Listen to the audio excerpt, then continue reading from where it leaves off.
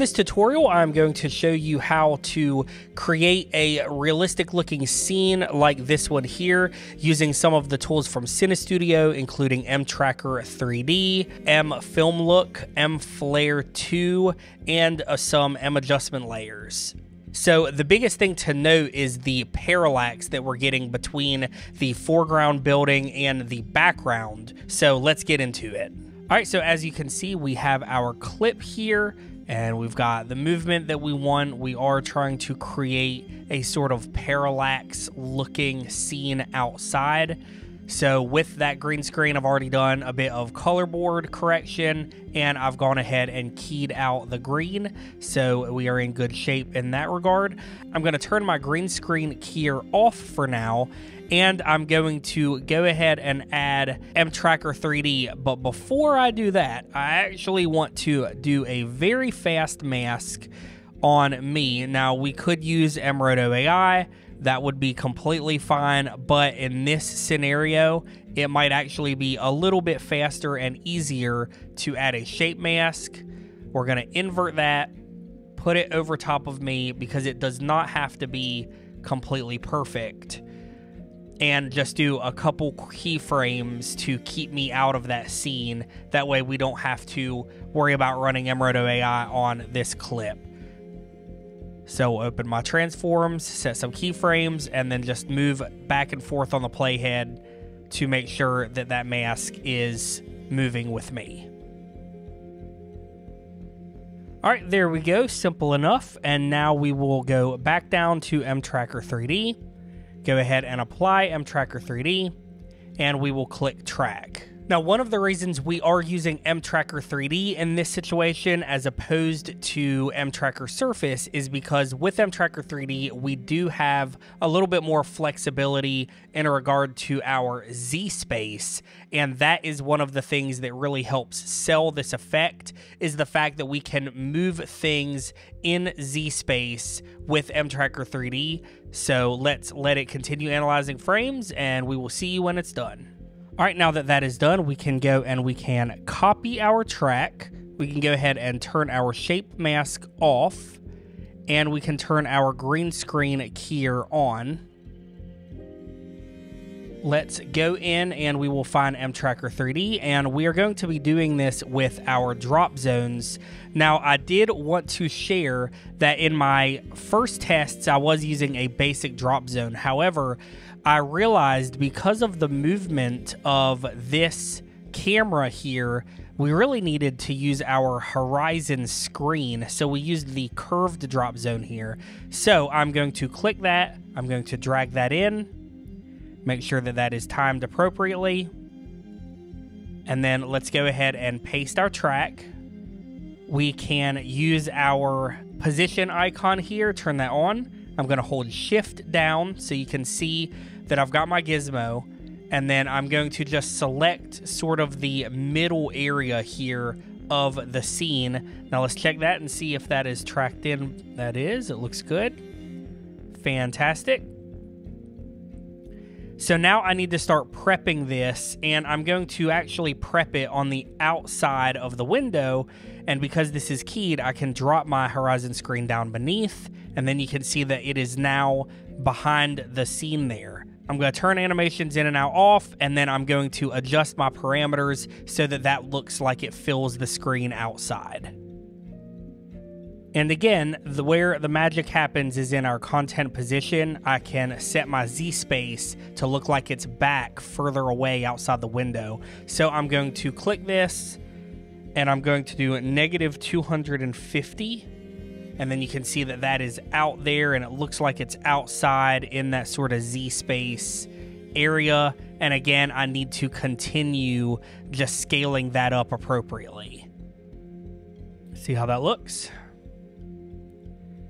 Nice, and now you're starting to see that movement as it looks like it is way further away. Now I can go ahead and populate my drop zone. So I'm going to go over to drop zone source, and we're going to find the image. For these images, I did find just a stock photo, and I was able to separate the foreground and background in Photoshop and used generative fill to just replace the holes that was left behind from the buildings. In this instance, this is my foreground image. I'm going to go to this one, click to apply. We will apply clip, and then we will continue to use our parameters to make adjustments until we feel like that horizon is accurate. All right, that is looking really good so far. Over here, I'm going to continue coming down. I do not need reflections. I'm going to just go ahead and turn that off. I don't need a refraction. We can add a little bit of noise so that it kind of matches the noise that's already present in our shot, but we don't need a lot. And I'm going to add this blur because this is supposed to be something that I'm looking out at a distance, and I'm just going to increase that blur until that looks a little bit more natural. So why don't we say 45? That looks good. Now, because I already have this, I'm going to option click and drag up. We are duplicating our clip, and we are now going to apply our buildings into that same sort of drop zone. Let's click apply clip, and then I'm going to move my building out in Z space so that it appears closer to me. So you can see my background is -250. We can make this one maybe -100. So it's going to appear closer, but then we scale it down. Then move our position until it's starting to look a little bit more natural. So something else that's really cool about these drop zones that are curved, as you can see, there is still a curve that is curving inward toward me. If you go over in your inspector to drop zone curvature, you can actually adjust that curvature, as you can see here, which is really nice. So I'm actually going to curve that around ever so slightly so it looks as though those are a little bit off that axis. And again, I can maybe scale up just a little bit, bring that down on Y. I am going to be adding some black bars to this on the top and bottom. So this little bit here where you can see the buildings are not quite connecting is really no big deal. And then I can also make a change to my rotation just so it looks a little bit straighter there in the center. Let's see how that looks. All right, that is looking really, really cool, and we are getting that parallax. If you'll actually watch this light area here, that is where you can really see how the buildings are moving relative in the Z space to the background, and so it really gives off that illusion. You can also see it here. I love that kind of river back there. You can see that difference. Really, really nice. All right, so the next thing I want to do is I want to come over and we are going to change our Gaussian blur. We're at 45. Obviously, this is a little closer, so we want it to be a little bit more in focus there. So maybe we can change it to about 30. That's looking pretty good. Now, the next thing I'm going to do is add an adjustment layer because we are going to add our flare. So let's go up to M adjustment layer. I'm going to click and drag the adjustment layer onto the entirety of the clip. I'm going to find mFlare 2. And in this case, we felt dimmed floodlight looked the best with this color, and then we only had to modify slightly. Going to click and apply this. Now, this is where a lot of testing and a lot of fun started to happen. We realized that we didn't have a very solid point to track this sun in because I am covering up so much of the screen. However, we also realized that if I just simply duplicate this horizon screen one more time, this is my foreground buildings. I'm going to come over here on the Y position and I'm going to bring that up like this. I'm going to set my content position again back to -250 because that's where our background is. I can turn off my blur, can turn off my noise because we are literally only using this to track. I am now going to disable my other clips so that we can only track the movement of the buildings, if that makes sense. It should. Typically, you could disable all of these clips other than your actual background horizon.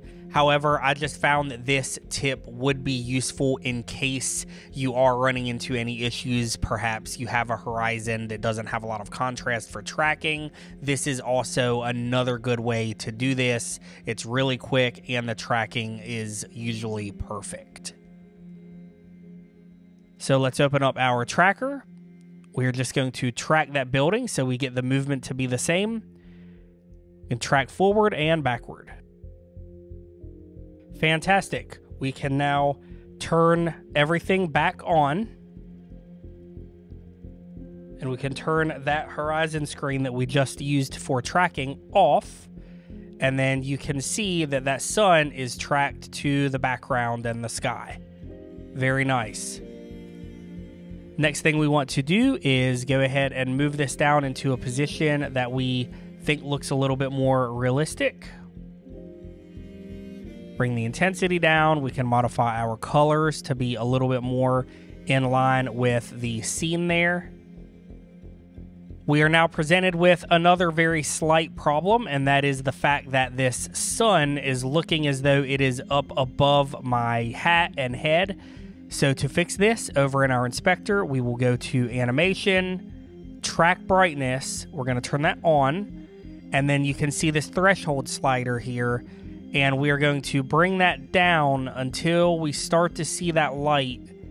And then we will just go right back until it disappears. So now, anything that is darker than that threshold, that light is going to kind of disappear. So you can see it again right here. So let's just bring the threshold up till it disappears because we want it to be right on the edge. We want that threshold to be as low as it has to be. And then you can see there. And what's really cool is it is going to react to the building and such as well. Now I want that sun to still be back there. So I'm actually going to move that position to about here. There we go.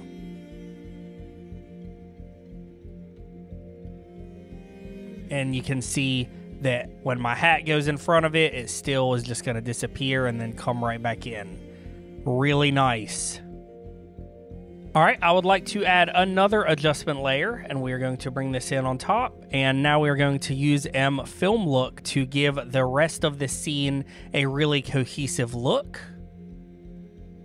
Going to grab Aurora, and then I'm going to make some changes to our flare and some of our settings over in mFilmLook. And to be honest, you can continue going crazy with this. We ended up actually going back in with mTracker3D, and we used our helicopter, and we ended up animating that helicopter to come in and land on top of the building. So in order to do that, once again, we will paste our track. We set that gizmo around the center, but then we used our position to modify the position so that it could look as though it was on top of a building. Make sure that our Z-space is the correct Z-space. And by further adjusting light colors and blurs, we were able to modify that to look as though it were part of our scene. We did use colorization and setting keyframes appropriately on that helicopter to make it look as though it is flying behind our building and out through our window. And that is about it from me. Thank you so much for checking out this tutorial on using mTracker3D to composite these elements into a realistic three-dimensional space. Drop a comment below. We love to hear feedback from you so that we can answer any questions that you may have. My name is George Edmondson with MotionVFX.com, and we'll see you on the next one.